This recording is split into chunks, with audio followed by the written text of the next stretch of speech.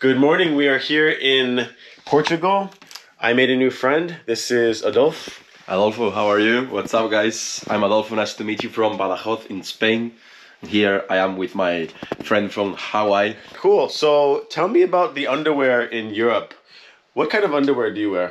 I usually wear an underwear that is short, like without not so long, like this, more or less, to go, for example, to the beach and swim in the ocean. I mean, in the sea.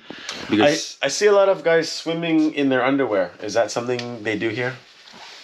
Yeah, of course, but it's not so common. But sometimes imagine that they don't have a suit or something. They have to choose to do it with an underwear. We have two types of underwear. We have a boxer brief and we have a brief. So one is a brief and one is a boxer brief. Do you know the difference? No, actually I don't. So maybe you can open it and you can see how it feels. By the way, anything you try, you can keep. Seriously? Wow, that's nice. This is small and this is M. Okay, we'll try this one. But maybe just open this one. You can see your first impression. So we call this a brief. This is a boxer. Yeah, this is good. This is no, it's different. Yeah, it is different. Style. I prefer this one for sure. This one? Okay. Yeah. But the size is different. One is a small, one is an M. So can I try both in the toilet? Both. Sure. Okay. Yeah. Come. Go try one and come out. Wow, that looks good. Yeah, but in my opinion, it's a little bit smaller than it should be. You know, so I'm gonna wear the other one underwear for going to the beach with these nice sweats, right? Yeah. Turn around. How does it feel though?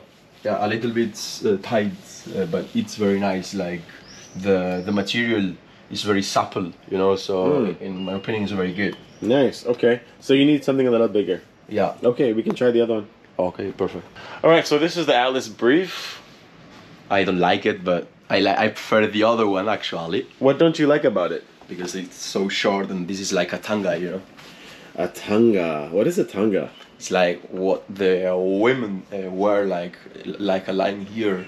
I don't think it's going up your butt, but we call it a brief. Maybe a bikini brief. Yeah, it's true, but you know the other one is good, is very good, but should be a little bit bigger, in my opinion, for wearing it. So you like the style of the other one, you like the size of this one? Sure. Maybe you can get used to it. We have to. Turn around. Yeah, it looks good. All right, we found him a medium boxer brief. So these are the goods I like and I can feel comfortable with. Yeah, actually they are very nice. Yeah, and I have a size small, so we got some matching Grand Axis boxer briefs. And we are going to wear these as we go out today. Yeah. Nothing else? Just this. Yeah. Give me a little turn. Yes. It's very good. All right, next we are going to open some brand new Grand Axis socks. I actually haven't opened these myself. I actually saved them for a very special person, and that special person is Adolfo. Hey, what's up? How are you guys? And he's still wearing his Grand Axis boxers here. Yeah, I'm gonna wear these shorts. So, do you spend a lot of money on socks, or you buy like the cheapest one? The cheapest ones, usually, yeah, for sure. But this is very good. They seem very good. Wow. Once you spend money on socks and appreciate the quality, I feel like it's very hard to go back to cheap socks once you have good quality socks. Yeah, these socks are very good and very comfortable. Even you could walk with them and you're not going to hurt yourself anytime. They look good on you. Yeah, it matches your boxers. I mean, you have a whole outfit ready. Wow, yes. That's good. That's cute. Sizing is good? Perfect. All right. I'm glad it happened. All right, thanks for all your help today. Thank you.